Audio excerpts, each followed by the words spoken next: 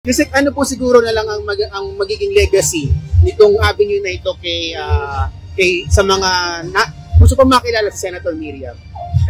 Para ipakita sa mga taong naniniwala sa kanya na ang prinsipyo at hikay niya ituloy-tuloy, na nakikita naman natin na pinaniniwalaan ng mga taong sumusuporta sa kanya. In a personal way, very happy about this road being named after somebody who's an icon of good governance.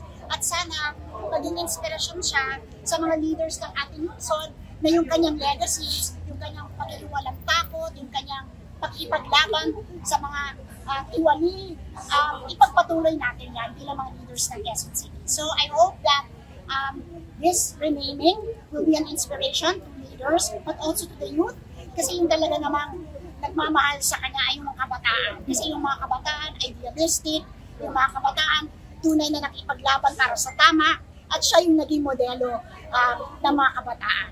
So, I think that the youth are very happy about this renaming, and I hope that this road being named after such an inspiring lady will continue to inspire our youth to fight for truth, to fight for what is right, and higit sa lahat to fight for honest governance. Kung paano may inspire ang mga kabataan ngayon sa mga ideals ni Senator Miriam Santiago ngayon na itong buong stretch ng BIR-Agham Roads have been renamed as Senator Miriam Santiago Avenue? Well, definitely the history about her won't stop. It's always stories. In school, it's always been a good example, even in my generation, as Miriam Defensor-Santiago is. And it's always going to turn out into a positive adjective.